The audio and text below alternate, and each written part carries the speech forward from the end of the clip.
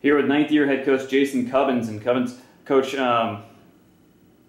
let's talk about your standouts in today's game. The first goal of the game, actually the go-ahead goal, the goal you only needed was by Dakin in that first half.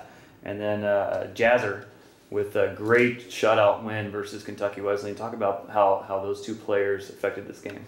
Well, first of all, I just want to congratulate Kentucky Wesleyan on their season.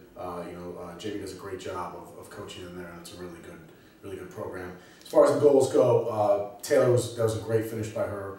It was a good setup. There were two balls that led to that led to that goal. Vanessa played the one across. Taylor was able to finish. That's generally how we do things for the most part. So it starts from a build up, goes from there, and Taylor had a nice finish at the end. Helen, we always talk about shutting teams out. That's very important to us, and Helen does a great job of shot stopping, holding balls. I mean, she made one really great save. Low hard shot, just held on to it, no rebounds, didn't spill it. Just a great job out of her. Panthers got a pretty good offense themselves. How were you able to shut them out? What did you see in game film that were able to maybe help in today's victory? I thought our center backs did very well. Something that we struggled with a little bit when we went down there and played them. We sort of tightened up our back four a little bit. Spent yesterday doing that, the center backs really stepped up for us today. Brittany and Lex and really did a great job. Talk about how important it was. We just talked to Helen about home field advantage, but how important it was for you to have home field advantage.